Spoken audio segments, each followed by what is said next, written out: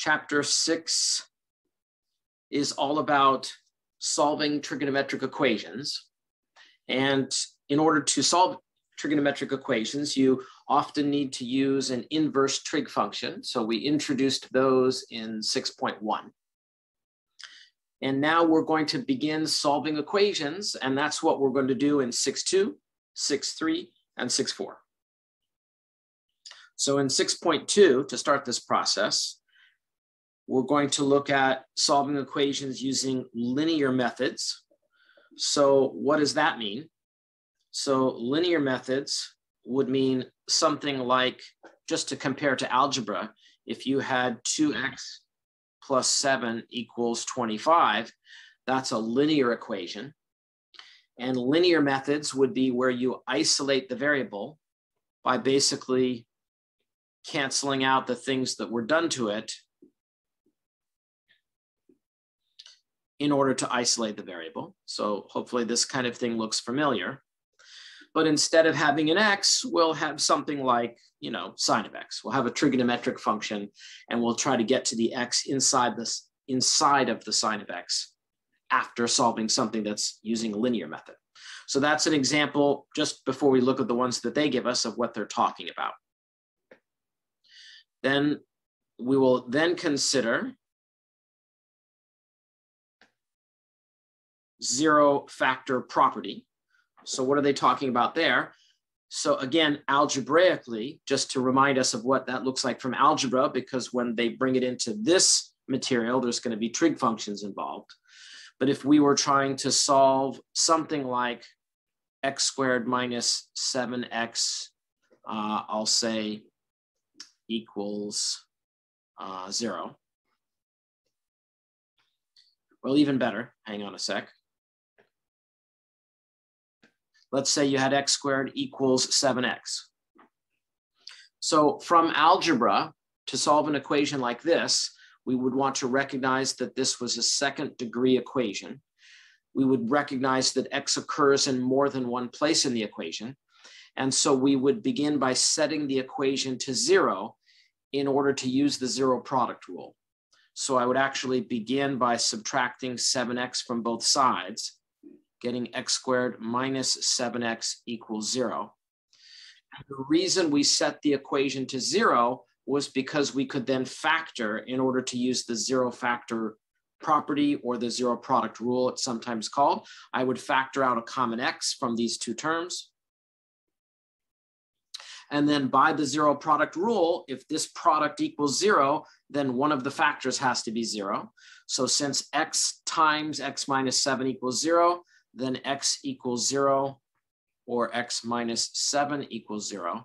And then that gives us one solution right away. And by adding 7 to both sides, we get that x equals 7 is another solution. And so that's the zero factor property, or the zero product rule, to solve equations. So I'm just highlighting what these were in algebra so we can think about using them now that we're going to look at trigonometric equations. And then lastly, I'll just point out about the quadratic methods. Well, this was a quadratic equation that I have right here, but if the quadratic equation could not be solved simply with factoring like this, like instead you had x squared minus 7x plus 5 equals 0, or something like that. Well, you might say, oh, I don't really see a way to factor this. Well, then we would use the quadratic formula to get our two solutions for x, instead of using the zero product rule. And we will do the same thing for more complicated problems, but instead of x, you'll have cosine of x or tan x or something like that.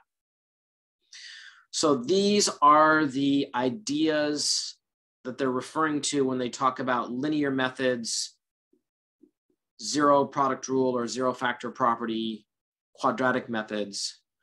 And the thing is, they don't review any of these from algebra. They just start using them immediately. So you have to kind of, if you can, think about what you would have done in algebra and then try to do the same thing here when you have an equation with trig functions in them. All right, so having tried to sort of summarize what they're talking about here, let's just look at their examples, because they just start right out the gate with example 1 and they just have a bunch of them. We'll see how we can do with these. Okay, so in this first example, it says to solve, and here's the equation that we're talking about. 2 sine theta plus 1 equals 0. And they're asking us to find solutions for this equation, meaning theta values that will make the equation true. But they're saying that the values should be over this interval from 0 to 360 degrees. And what that means is, just to be clear, is that 0 is less than or equal to theta is less than 360 degrees. And so in the video that I've already posted on Canvas with an introduction to solving trigonometric equations, I tried to spend a lot of time helping us understand what's going on in a situation like this. So briefly, just to summarize, and I do recommend you watch that video in Canvas to warm you up to the idea that I'm now about to summarize. In general, a trig function like the sine function, as we know, is periodic. That means if sine theta produces a number, like let's say sine theta comes out to be 1. Well, there's a place you can find where that happens. Like we know that sine of pi over 2 gives you 1. But because the sine function is periodic, there's infinitely many angles that would give you a 1 for sine with that angle when you take sine. And you can basically say, well, since the period of sine is 2 pi, if I take pi over 2, that one gives me 1. But if I add any multiple of 2 pi, I will also get 1 in the sine function. And so when you're trying to solve an equation and look for all possible solutions, if any value in the sine function is a solution, there's usually an infinite number of corresponding angular values that would also be a solution by just adding period values to the angle that you get. And so what they're doing in this case, instead of saying, well, instead of trying to come up with all of those infinite solutions, which they're actually going to do down here after they do the first part, they say, we just want you initially to give us the solutions that are between 0 and 360 degrees. And you can just consider that are within one rotation around the unit circle, because you're going between 0 and 360 degrees. So even though there's infinitely many solutions, let's just look for the ones that are within one rotation of angle on the unit circle. So that's what that means.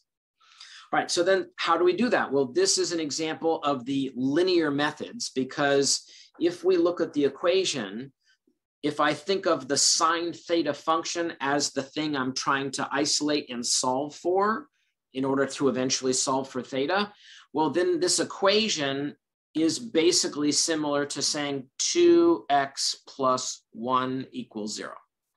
So that's sort of what it looks like algebraically, but instead of an x, I have a sine theta. And so we would begin by isolating the sine function, and that will involve linear methods that we would have used to isolate x in the equation 2x plus 1. So they take the equation and they subtract 1 from both sides so that it looks like this. And then after that, they divide both sides by 2. And at that point, they have isolated the sine function in the equation. Now, to find solutions, we need to find values of theta that satisfy the equation. And we're trying to isolate the theta variable, but they've gotten down to the point where the only thing that's in the way of isolating theta is we need to get rid of the sine function. So at this point, they actually just use guess and check. So we have a very simple equation. They're not really bringing in the inverse sine function or anything like that. And honestly, solving trigonometric equations will often have a little bit of both of these things going on. So just let's take a look at what they do here. They basically observe that sine theta to solve this equation comes out to be -1/2, and you get a negative value in quadrants 3 and 4 for the sine function. The sine function is the y value of the point on the unit circle. So for that to be -1/2, you could look at the unit circle as they're doing in this diagram, and they're showing, look, they're saying on this line, that's where y is -1/2, and that hits the unit circle at these 2 points. And then we can remember that the way we can figure out what values of angle you would need would be to use reference angles. So they basically remind us that to get a 1/2 value, either positive or negative, for the y value, you need a reference angle of 30 degrees. And so to get these -1/2 sine values in the third and fourth quadrants, you would need to go below the x-axis 30 degrees, either on the right or on the left. And if you do that, the angles that would lead you there within 0 to 360 degrees are 210 or 330. You're either 30 degrees below 360 or you're 30 degrees below the axis where 180 is, giving you 210 or 330. So all they do is say the reference angle is 30 degrees because sine of 30 degrees is 1/2. That's guess and check. They're saying it is 30 degrees because that's the right answer. And then using the diagram, they're saying, well, that means this is the solution set. And that both of those angles, 210 degrees and 330 degrees, are what you get. So that's something that you may or may not feel comfortable with. And as a general strategy, we can't solve trigonometric equations like this, but this is a simple one. And what we can do using this simpler one is visualize the idea of how we can capture answers within one circular rotation of theta on the unit circle. And then we can also discuss how to extend that to all the other solutions that would work as well if you don't have that restriction. Okay, well, keep in mind, we could also check these solutions, like with any equation. You could plug in those angles for theta and make sure that in the original equation, you end up getting a 0. But they then say, all right, well, now that we found these couple of solutions that are between 0 and 360 that are within one rotation on the circle, how could we then find all solutions to the equation? And it says to find all solutions, we would take the ones we got that are within one circle of angular rotation on the unit circle, and we would add integer multiples of the period of the sine function to each of those solutions that we found. So for example, when you're at 210 degrees, that's the same as being at 210 degrees plus 360. Because if I take 210 and go another 360 around, I land right back on the same spot on the unit circle. And so I would get that same value for sine. Or if I subtracted 360 degrees from 210 degrees, then I would be right at that same spot. Any addition or subtraction of 2 pi or 360 degrees, the period of sine, from 210 degrees will land you right back on the same spot and give you the same sine value. And if you're getting the same sine value, then you're also solving the same equation. So how do we then annotate this? How do we describe this? How do we write out this infinite collection of solutions?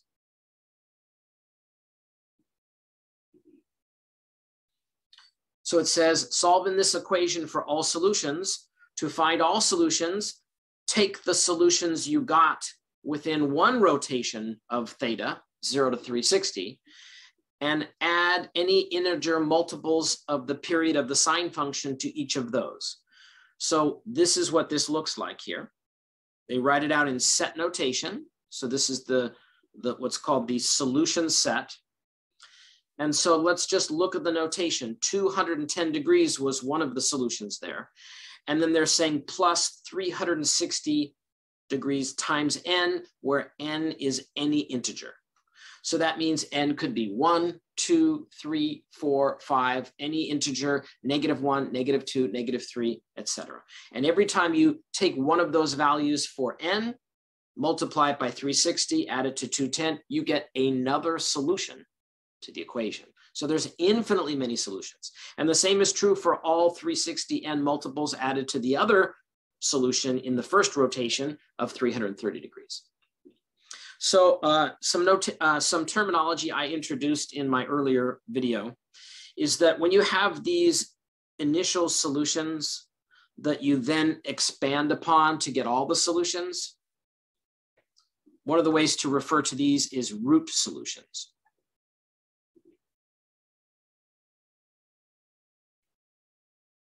So basically, to solve trigonometric equations in general, the big picture idea is that you initially try to find root solutions, and then you extend those to be all possible solutions using the periodicity of whichever trig functions are involved. So in the case of the sine function, since it has a period of 360 degrees, you could take those two root solutions, add any multiples of 360, and you then get an infinite collection of solutions to the equation. All right, well, they go over lots of examples, more than we're going to be able to cover. So let's keep pushing forward as time permits. So in example 2, they look at using that second algebraic technique that I refer to as the zero product rule, or they refer to as the zero factor property. And so here's the equation we are tasked to solve. Sine theta times tan theta equals sine theta. And we want to solve that over an interval, again, of 0 to 360 degrees. So as I'm pointing out, that on this interval, we'll find any root solutions. Now, it may be for a given problem that they never ask you to find all of the solutions. They just want the ones over a particular interval. And they could give you a totally different interval. They could say, find the solutions over the interval from 360 to 720. Maybe they want the solutions that would occur with a second rotation around, angular rotation around the unit circle, or something like that. They can give you any range that they want. It is very common that they'll give you a one period of the function, one period range, so that when you're finding solutions, you're finding the root solutions. And that's what they do in this case. Now, so this equation is a little bit more like what we were talking about before. I now have these two different things. I have sine theta and tan theta, these two different trig functions. And so I could think of this as like an x times y equals x. And so how would I think about a way to solve this? Well, again, anytime you have a situation where you have a product of variables in an equation or something like that, we think about using the zero product rule. And to do that, you first set the equation to 0. So I would have xy minus x equals 0. And then I could factor out x and get x times y minus 1 equals 0. And then I could see that that's true if x is 0 or if y equals 1. So that's what it would look like sort of with algebra. So then they do that with the trig functions. So that's sort of the motivation. That's the motivation. So they start with the equation, and they said subtract sine from both sides, subtract sine theta from both sides. But they never explain why you would do that or how you would know to do that. So that's where we have to get behind the mindset of the person solving the problem. And that's where I want to try to fill in some details for you. So yes, they subtracted sine from both sides of the equation here, but why did they do that? In order to set the equation to 0. And why are they setting the equation to 0? To use the zero product rule. So if you just look at this equation, how do you decide how to begin or how to start this? You have to, in your mind, say, all right, let me see if I can use the zero product rule by setting the equation to 0 and factoring. That's what leads, that's the motivation that leads to their first two steps, which they don't really explain here, which is not ideal. But that's what I'm for. I got to get my money's worth. Okay, so then in the next step, now that we've set it equal to 0, you factor. Because when you factored and you have a product that's equal to 0, then you can use the zero product rule. So they factor out the common sign, and that produces the product that you have sine of theta times tan of theta minus 1, that product equals 0. And then they can apply the zero product rule.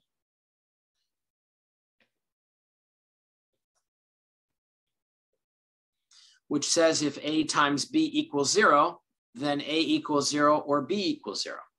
So in this case, if sine theta times tan theta minus 1 equals 0, then sine theta equals 0 or tan theta minus 1 equals 0. And then when you've broken it up into different equations for each factor, then you can solve those equations much more simply. So at this point, they are again sort of keeping the equations that you have to solve pretty simple. We're in example 2 here, not too deep in yet, and that they're solving them by guess and check. So how would you solve that sine theta equals 0 between 0 and 360? They just say, okay, here's the solutions. So sine theta equals 0 leads to these two root solutions. And again, when I'm saying root solutions, I mean angle values within one cycle around the circle that would solve the equation.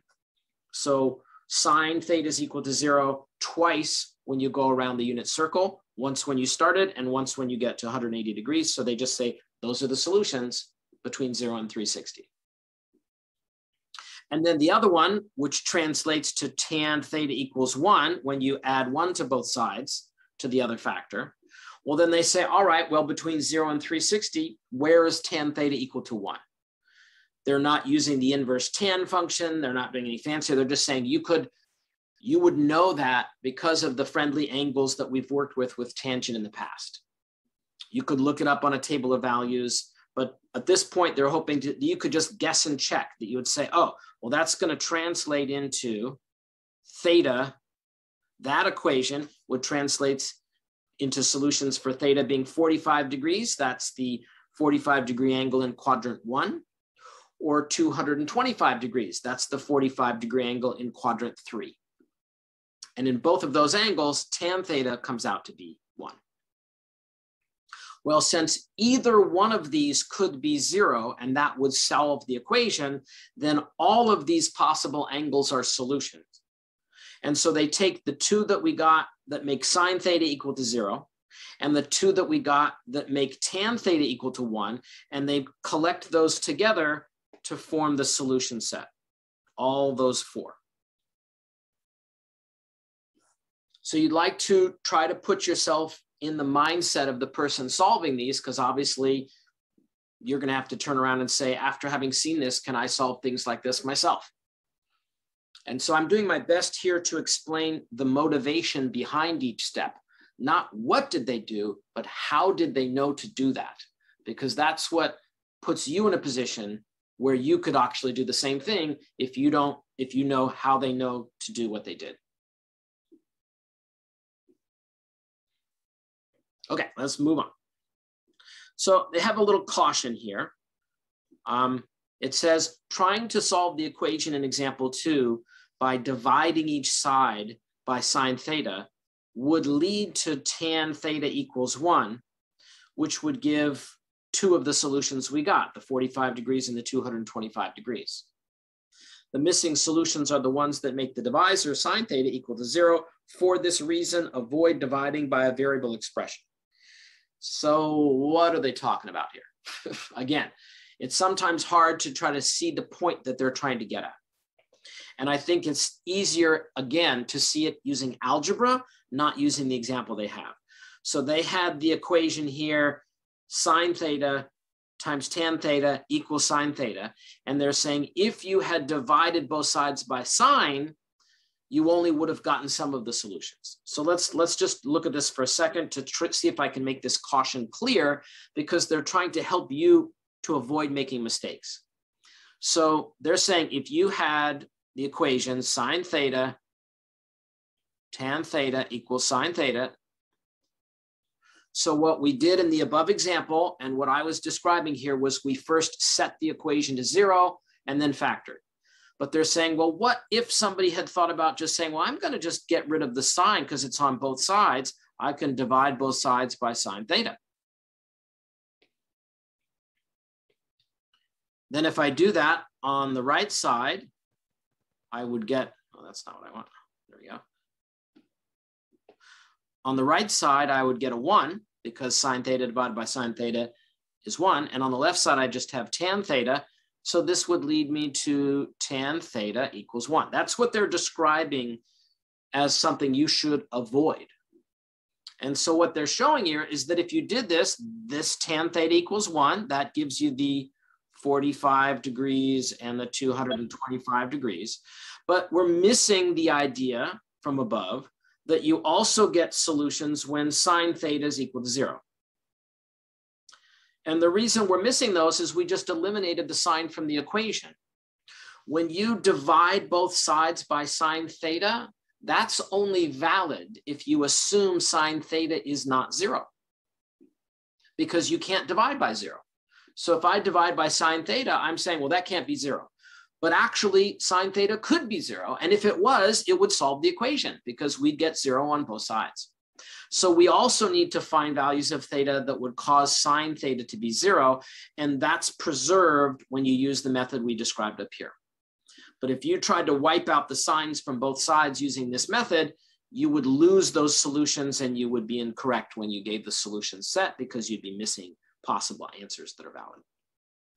So that's what they're trying to describe here. Hopefully that helps. Example number 3. Here we go. Just keep going here. So here's our equation. Solve tan squared x plus tan x minus 2 equals 0. And again, they're saying we just need to solve this over one rotation on the unit circle from 0 to 2 pi. Now, one of the things we might want to point out here is that 0 to 2 pi is not the period of the tan function. The tan function actually has a period of just pi. And so it's very common to just think about once around on the unit circle to try to get your solutions, just as a general way of practice. Again, in general, to be thinking about what are the root solutions. And then you can always get other solutions by adding multiples of the period of the function. But having said that, what kind of an equation do we have here? Well, again, if you were thinking of the trig functions as a variable, then this would be something like u squared plus u minus 2 equals 0. And that's a quadratic equation. And we typically solve quadratic equations by trying to factor and use the 0 product rule as we just did. Or if we can't factor, by using the quadratic formula to get the 2 solutions that way.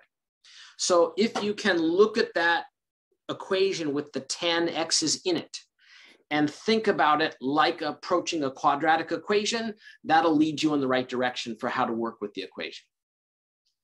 So we can see then, what do they do here? It's already set equal to 0. So then they factor. Because then when you have a product, as I was saying before, then you can use the 0 product rule. So they take basically u squared plus u minus 2 and recognize that that would factor into u minus 1 times u plus 2 equals 0. But in this case, instead of u, we have tan of x. So in this case, this equation factors into tan x minus 1 quantity times tan x plus 2 quantity equals 0. And then by the 0 product rule, if the product is equal to 0, one of those factors has to be 0. So that means then that tan x minus 1 equals 0, which immediately translates into tan x equals 1, or tan x plus 2 equals 0, which would translate into tan x having to be negative 2. So if either one of those things is true, the equation above will be solved. It'll be a solution for that. And so we want to find solutions for either of those and combine them together like we did in the previous example. Now, what they're doing to extend our learning a little bit in this example is that they're giving us one of these equations that, like in the first 2, we could solve by guess and check. So they're saying the solutions for the first one, 10x equals 1 over the interval 0 to 2 pi are, and they just give them to you, pi over 4 and 5 pi over 4. And again, those are exactly what we had up here, because here we had 10 equals 1, 2. They just used degrees instead of radians.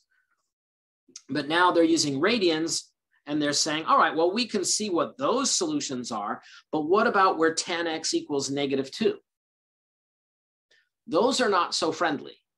So because the other equation we need to solve here to find the rest of the solutions is not really something we would do by guess and check, they're using this to introduce what you do when you can't use guess and check or when the answers are not obvious. And so as we move forward here, we're now focusing on, all right, now how do I get solutions for this other part? I already have root solutions of pi over 4 and 5 pi over 4, but what would be the solutions between 0 and 2 pi for 10x equals negative 2? Well, that's where we say, all right, well, then we need to bring out like an inverse trig function and perhaps get some approximate solutions. And that's what they do here. So let me sort of take this right here above and show what we then do. So if we have tan of x is equal to negative 2, then like any equation, if we don't have an obvious idea what the answers are, we try to isolate the variable. So to get rid of tan and get x by itself, I would take the tan inverse of both sides. And then tan inverse of tan would cause this to cancel. And then I would be just left with x. It has to be equal to tan inverse of negative 2. And here is where we need to start to use our discussions about inverse trig functions from the first section of the chapter. So getting to this point first, let's see then how they're going to deal with it. So then it says, based on the range of the inverse tangent function, based on the range of the inverse tangent function, it says this number is a number in quadrant 4, this number that they get, this negative number. So this is because for the inverse tangent function, the range of that function was negative pi over 2 to positive pi over 2. And so in that range, we're going to have values that we can look up and try to see where they are in I'm explaining this badly, but so, well, let's say you typed it on a calculator as they illustrate here, you'd get this number, negative 1.1 something, something, something, something. And so you could imagine, well, where is that? The calculator tells me that's the solution the inverse tangent would give, but it's a negative number. So clearly as a radian measurement, that's not between 0 and 2 pi. That's not between 0 and 2 pi. And so there, you could imagine where it would be by thinking about, well, how would I get to negative 2 if I was, you know, circling around a circle? Because we're taking the tan inverse of negative 2. We're saying what angle in tangent would produce a value of negative 2, and the angle it's giving is negative 1.107. And so as they illustrate here, that's if I back up this amount, well, actually, here's the first place. If I back up here, if I back up negative 1.1 because I have a negative number, I end up with a particular point. But as they point out, that's in quadrant 4, and it's with a negative number. So what I need to do is find out how I would get that exact same value in any angles between 0 and 2 pi. Any angles between 0 and 2 pi. So one of the ways to take that, to figure that out is to get the exact same position that was indicated by the inverse trig function. And to get it to be between 0 and 2 pi, since it's a negative number, I would just add 2 pi. Negative 2 pi is like a little bit more than 6, right? 6.28, something like that. So if I take a negative 1 and add negative 6, I'm going to get about 5. And 5 will be between 0 and 2 pi, whereas -1 was not. So that gives me an answer. And that gives me the answer that they show down here. We have this 5.1760. So I got that by taking the solution provided by the inverse tangent and adding 2 pi to get a value that was within 0 to 2 pi range. However, we have to also recognize on the unit circle that the tangent values in quadrant 4 are also produced in quadrant 2, because you have a period of pi. So all values of tangent between 0 and pi between pi and 2 pi are just repeating. And so if I want to find a solution between 0 and 2 pi, and I find the one that's between pi and 2 pi, I need to find the corresponding one, which is on the opposite side of the circle, that's between 0 and pi. And so I can get to that one by taking the original answer, and instead of going all the way around the circle by adding 2 pi, I can just add 1 pi to that. And then I get to the point on the opposite side of the circle, which will have the exact same tangent value of -1.1071.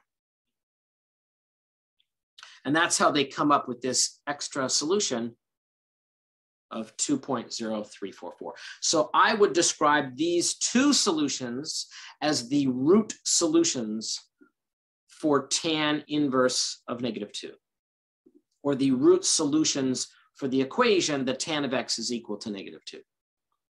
Those are the solutions within the first cycle of 0 to 2 pi on a unit circle that would cause the tangent to give you -2. So putting those two solutions together with the first two solutions that they got by guess and check, they end up with this solution set of 4 solutions. And they point out that 2 of them, by guess and check, they were able to produce the exact values. And the other 2, because there is no nice guess and check answer for tan inverse of -2, the other ones, they used the tan inverse function and came up with approximate values for the other ones. So that's a lot. Questions, comments, discussions about example 3 here? Anything I should explain better or elaborate on if you're confused and you're willing to ask a question?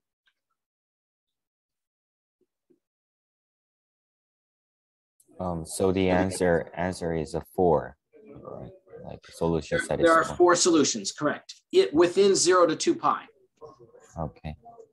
Now, if they just ask for all solutions, you would take either one of those 0 to pi solutions. There was 2 of those. If they asked for all solutions, you would take this one and this one that are between 0 and pi, and you would say either one of those plus any multiple of pi is a solution, because pi is the period of the tan function. All right, let's keep going. There's plenty to do. We'll do what we can. Now, I did want to do something further down. So let's take a quick look at this, but instead of going over all the details, let's just see what's going on here briefly and then move on to the next one. So what they do in this case is they have this function, this equation to solve.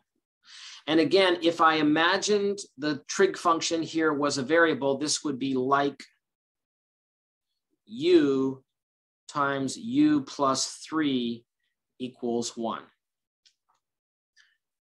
And so if we were trying to solve this, the first thing we would do is we would distribute and set the equation to 0. So they set the equation to 0 here, but then we would try to factor and use the 0 product rule. And if we're looking at u squared plus 3u minus 1 equals 0, if you tried to factor that, you would run into trouble, because what you'll see is that this doesn't really factor nicely. And so when we had quadratic equations like this that did not factor and they were set equal to 0, then we would just use the quadratic formula. And so in this example, that's what they do. They use the quadratic formula where you have A, B, and C. when it's in quadratic form, and you plug those into the quadratic formula. So what that does is that doesn't give you solutions for x. That gives you solutions for cotan of x, because that was the trig function in this case. And when they get these two solutions, again, these are two solutions for cotangent of x, well, those are definitely not friendly values. So then they use the cotan inverse function to get decimal solutions for those. They basically take the cotan inverse of each side, and then you get these two decimal approximate solutions.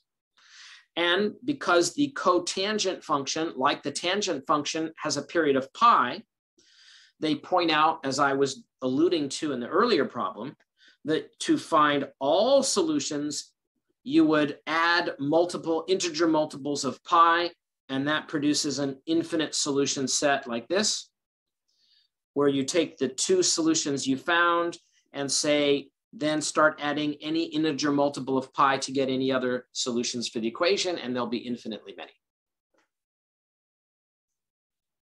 All right, so I know that was brief, but there isn't any tricky things there to explain other than that, and I do want to have enough time to get to some stuff that's coming up here.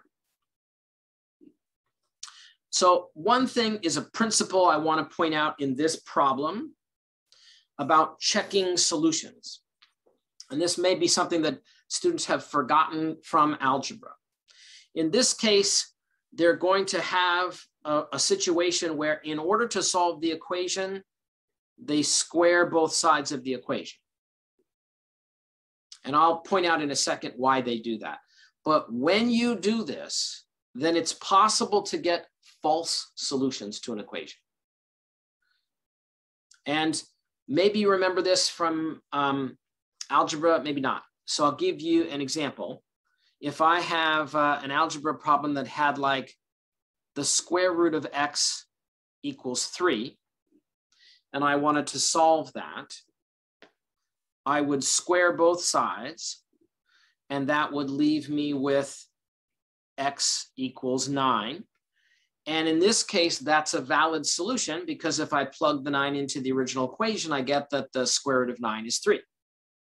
However, this, you have to always check your answer like I just did, because if the original equation instead had been the square root of x equals -3, then I would square both sides to get rid of the radical sign, as we just did. And I would also end up with the solution that x is equal to 9. But then when I plug the 9 into the equation, the square root of 9 equals -3, that's false, because radical 9 is +3, not -3. So after checking, I would have to eliminate this. I would have to say, no, that's not a valid solution. And actually that equation has no solution.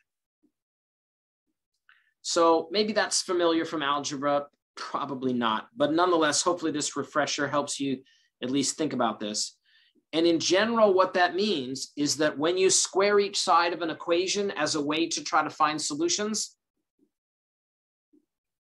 solutions must be checked or verified.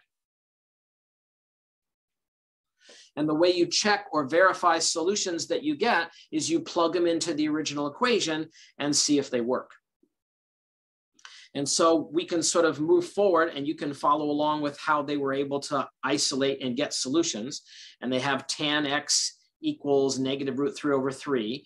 And again, that's an example where on a table of values for tan x, that would be a friendly angle of 5π/6. Or on a unit circle, you could add pi to that and get 11π/6 as well. So we have these two possible solutions on the unit circle. But then what they point out is that since the solution was found,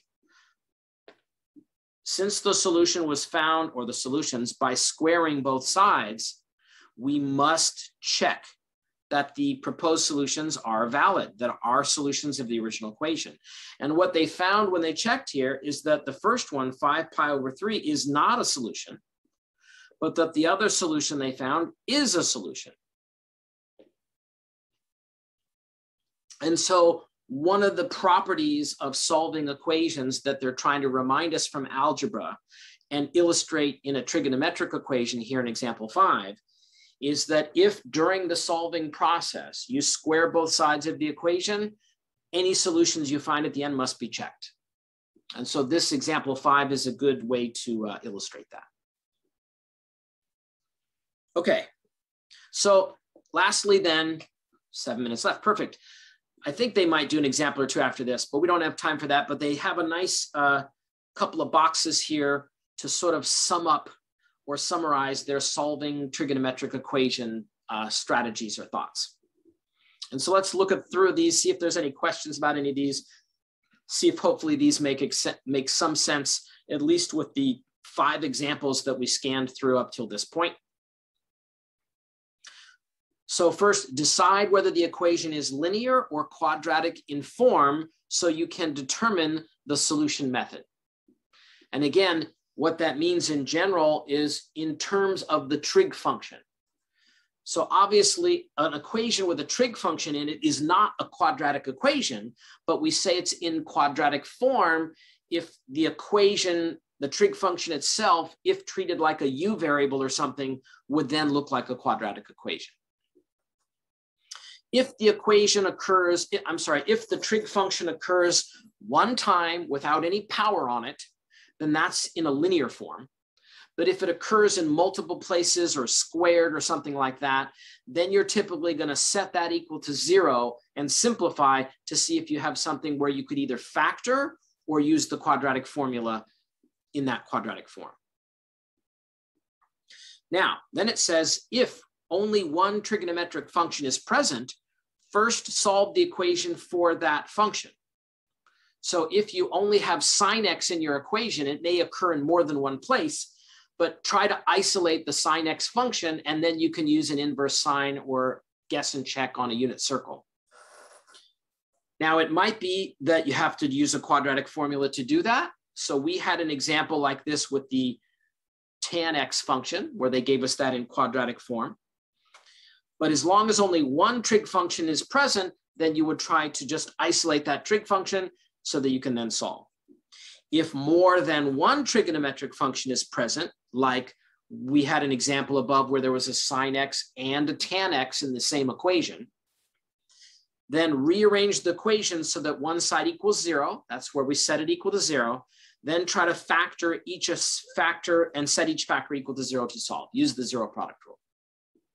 So if you have two different trig equations like sine x and tan x, two different trigonometric functions like sine x and tan x, well, then you're not going to be able to isolate either one because the other one is roaming around there. And you can't combine them together because they're not like terms. So that's why you really have to set the equation to 0 and use the 0 product rule.